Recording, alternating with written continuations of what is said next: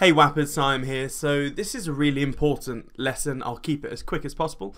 But just now I posted in the WAPer group and it's about the recent float campaign that we just did. So long story short, £941 in ad spend equaled 301 sales, which made about just over 10.5 grand in sales in about 5 days, which is pretty good. So it isn't a bad return on ad spend. Now, obviously, there's a few, likes, shocked faces, whatever. But here's the really important lesson I want to share. Never, ever, ever be impressed or misled by headline figures like this. You'll see them on the internet loads. I mean, some of them just add 10 zeros to all these figures. But yeah, either way. So because there's a lot more in the detail, which a lot of marketers don't put out there.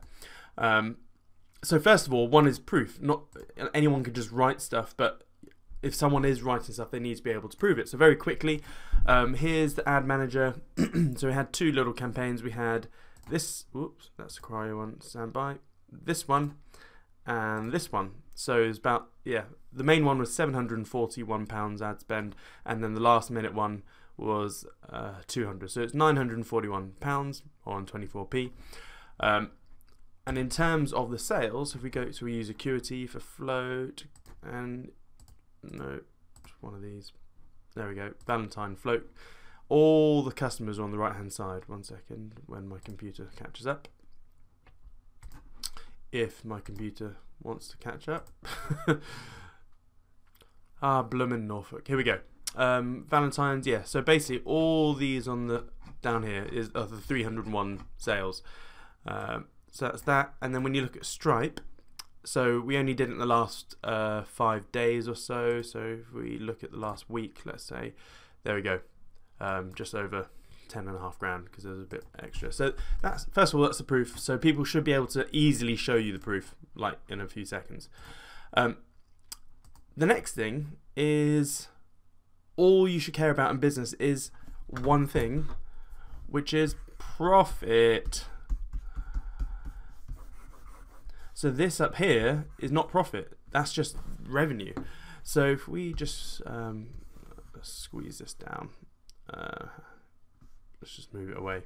In fact, let's just delete it, sorry. So let's just break this down a bit. So after that, obviously straight away there's VAT. So the way you work that out, 10,535 divided by 1.2 means after you get rid of the VAT, there's that. Oopsie. 17. Okay, so that's actual. Yeah, that's just after getting the VAT. But then there's also the costs. So basically, with each, in fact, it's easier to do it the other way around.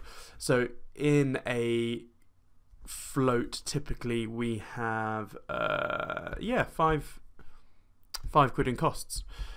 So because it was a £35 offer, in fact, let's do it this way. So £35 minus the VAT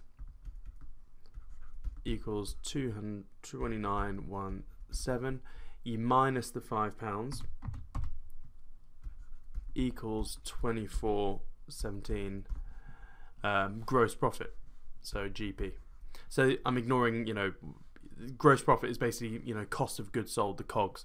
So that times 301, so times however many we sold, that is 24.17 times 301.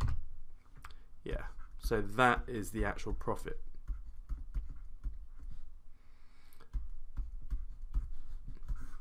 So when you're working out true return on ad spend, ROAS, it's basically that divided by the £941.25.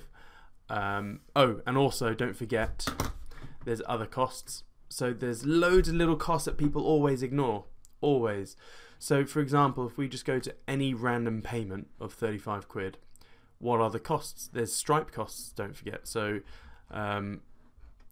So if we just pick a random one, so there's 69p in costs. So basically, what is 69p times 301? 69 times 301 equals 200.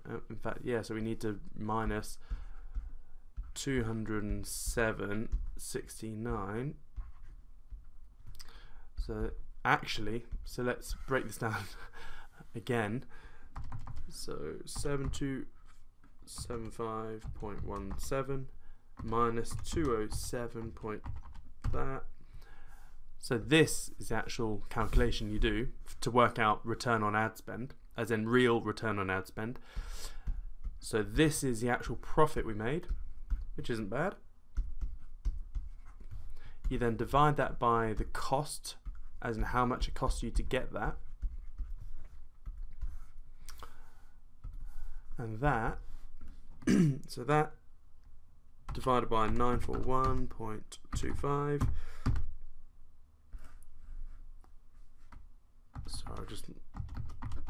Sorry, I just pressed the wrong button. Divided by 941.25. That equals 7.5, pretty much. And then you, times that by 100. So I'm running out of space here. Times 100. So basically this, it was a 750% ROAS. So so that is actually reality. Whereas if you looked at the headline figures, you're going, oh wow, 900 quid to get 10.5. It looks like over 1,000%, but in reality, it was actually 750. So hopefully that makes sense. And there's one other thing that you can work out here, which is good practice. And you should always do this. So there's 301 sales here. What is my CPA for this campaign? What is my cost per acquisition for all of this? Well, it's simply this. So, well, it's that divided by that. So it's 941 and 25p divided by that. So basically, it cost us £3.12 CPA. And then in order to do an idiot check, if you're ever unsure, just work out, okay, so for every customer we got, it cost us £3.12, times it by 301 customers, 939, there we go. I've rounded it, So hopefully that makes sense, and it's a good bit of practice for your business maths. Always be aware of headline figures. Basically, don't believe anything you see online. Toodles!